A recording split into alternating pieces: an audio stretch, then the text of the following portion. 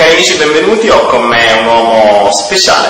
Il suo nome è Angaangaq, ed è uno sciamano della Groenlandia. Abbiamo conosciuto qui in questo convegno in cui si sono alternati personaggi estremamente importanti, e quest'uomo sciamano, dove il suo nome vuol dire colui che assomiglia a suo zio, ci dirà qualcosa di lui e ci darà qualche consiglio per comprendere come possiamo fare sempre di più per la nostra terra, per noi stessi, per la natura, per gli animali, per l'acqua. Thank you very much to be here. I'm so glad to be here. And tell me something about you. Tell something to our friend. Who he is? Angaangaq. I have no idea. I have no idea. So I go to the world to look for Angaangaq. I want to find him one day. I want to meet him. Angaangaq is no different than everybody else. He wants to find himself. Except most will look out there. They don't look in here. So I have to learn to look in here. Who am I? My life started a long, long time ago, and it changed when I was 6, 7 months old, when my grandmother took me, and then she started raising me to who I am today. Today, I carry the title Angaangaq, which means a shaman. So, and I have no idea what shaman is, but I carry the title. You can see. You're a shaman. But what does it mean to be a shaman? The old people say that the shaman is the one who guides. I guess in modern Italia, it's the priest. That's okay. The initial job, okay. to guide you to teachings of Christ. Yeah. That's what they work to. But of course, today it changed. Yes. Today we go and listen. Nobody understands. We say amen and we go home. Yeah. That's what we do now. But in the old days, when after Christ came, his job is to guide the people. Yeah. So to that teachings, beautiful teachings of Christ. So that's my job, to guide the people in the spirit for whatever they're looking for in their spiritual quest. So that's my responsibility. And my responsibility is also bring the ceremony to the world, my world. And my world has become very big. I have worked in 63 countries. Wow. So my world has grown tremendously. So my responsibility is to bring that ceremony. Because my grandmother, Angaangaq, she says that life is a ceremony in itself, worthy celebrating with a ceremony. When the ceremony loses its spirit, it becomes a ritual. And the world is full of rituals as it is.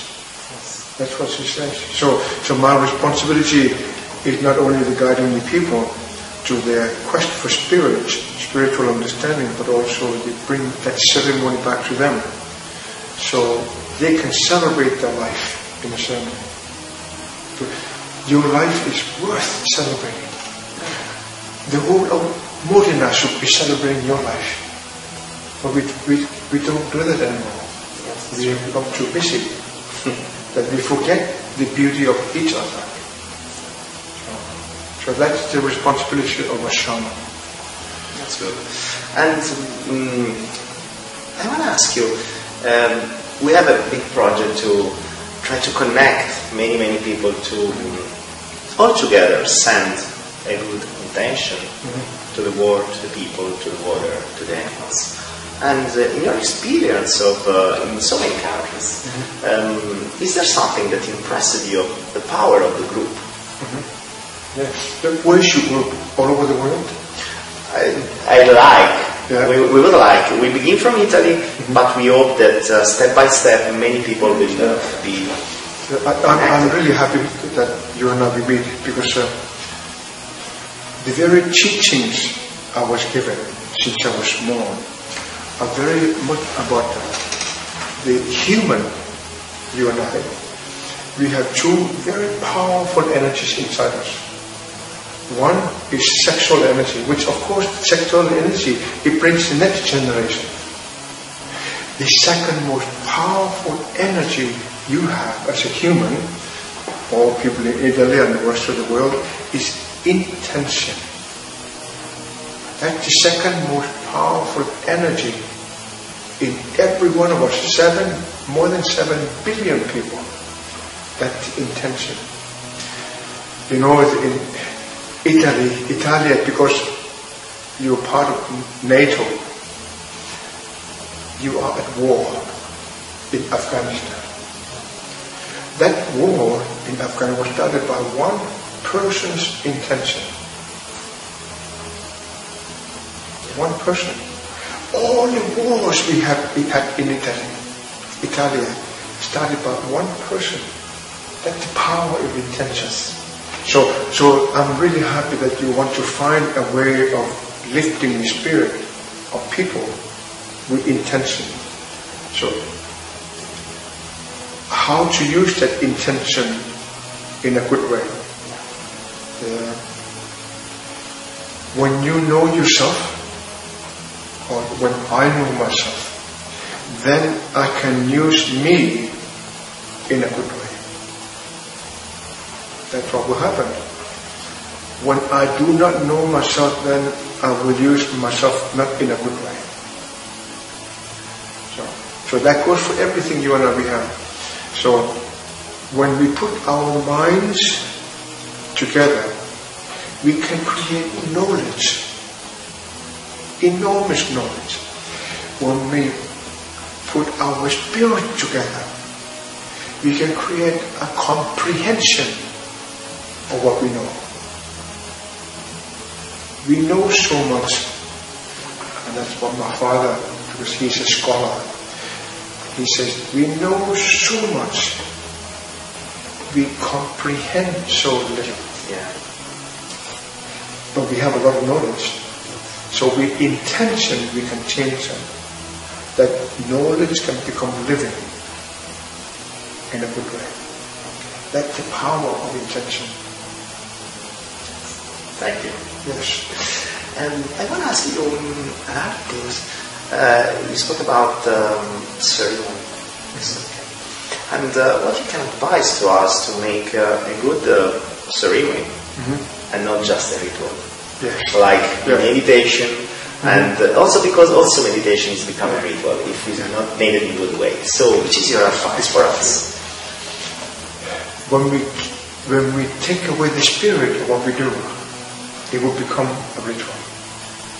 And you can see that. I've been to many countries in the world, and they do things nobody really knows why, but they do things that's the way it's been done. And I believe Italy is not different than anyone else. So we do things that we don't know why, but we just do them because that's the way it's been done. So that an act without the spirit. The spirit, of course, is here. It's in you. It's not out there, of course. It's in here. That means that it has to live in here. So do that. Meditation is a powerful tool to find yourself. It's what you do when you find yourself which will make the difference. Many sit there in meditation and they do nothing. Many people sit down and pray and pray and pray and pray and pray and they do nothing. It's the act which will make the difference. I come from a land where, when I was growing up, in towns, there were churches. But I live in a small village, there's no church, there's no priest. So I grew up with Mother Nature. But the most beautiful church is Mother Nature. Right? The most beautiful church. So I grew up there. So my grandmother said, let's talk to him. So, okay, you go and get ready. And she would say, pray. You don't know. And she says, here, closest to your heart, pray. So we will lift it up. And we sit there for a long time. And then she says, can you feel now? Can you feel? We wait for a long time. No, nothing. But after a while, the blood will stop going up there. This is okay. Yes. It takes about 5-10 minutes. Then the blood will change. Then energy will be born. Tingling. Now we talk scientific. Yeah. It would tingle. Yeah. And she says, spiritually, he is giving us something. Our prayer. It will begin to travel and will come out. This is catching your prayer. And then your prayer, when you catch it, whatever prayer you say, and you bring it back in here, then your prayer will begin to live. Okay. So,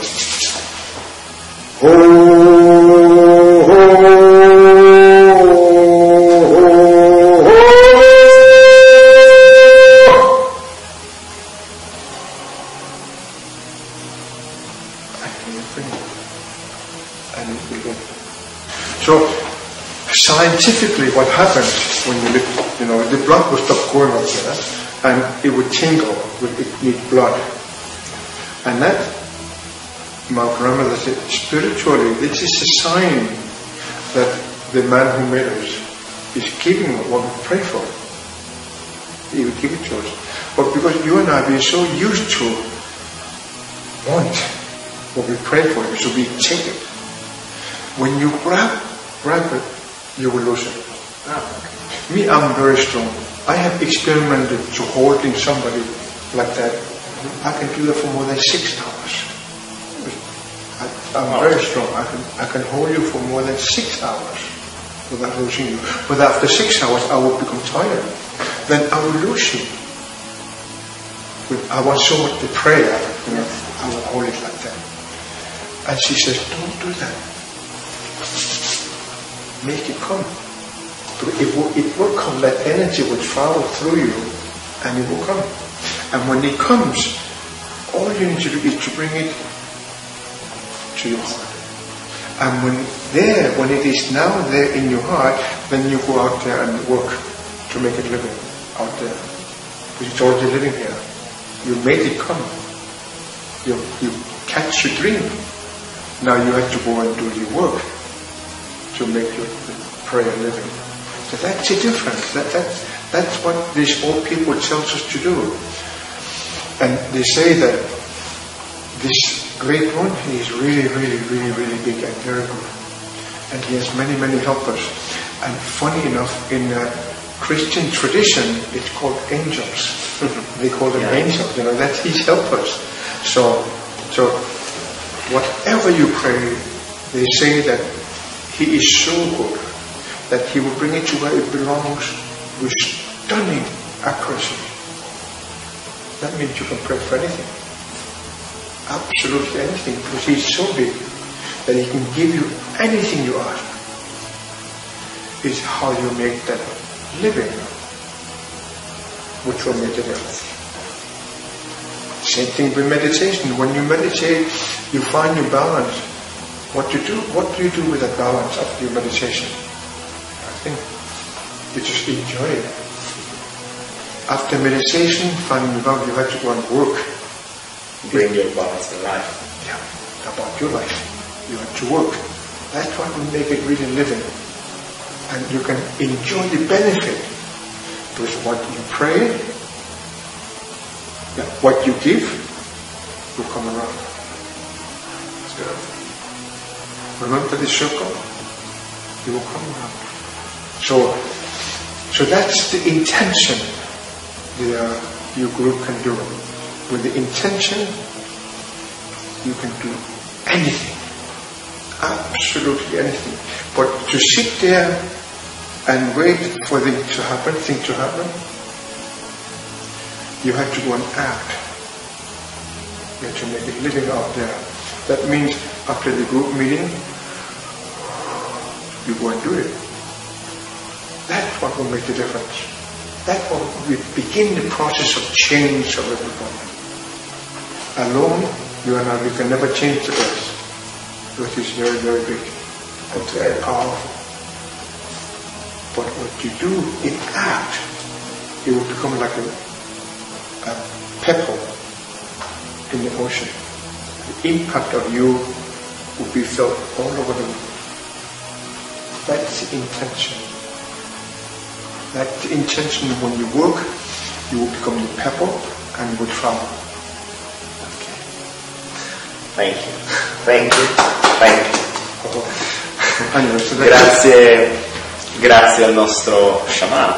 Se volete sapere qualcosa di più riguardo lui, riguardo i suoi lavori, riguardo i suoi libri, riguardo i suoi corsi, perché spesso viene in Italia, trovate qui sotto i suoi dati, i suoi siti e dove potete trovare qualcosa di più.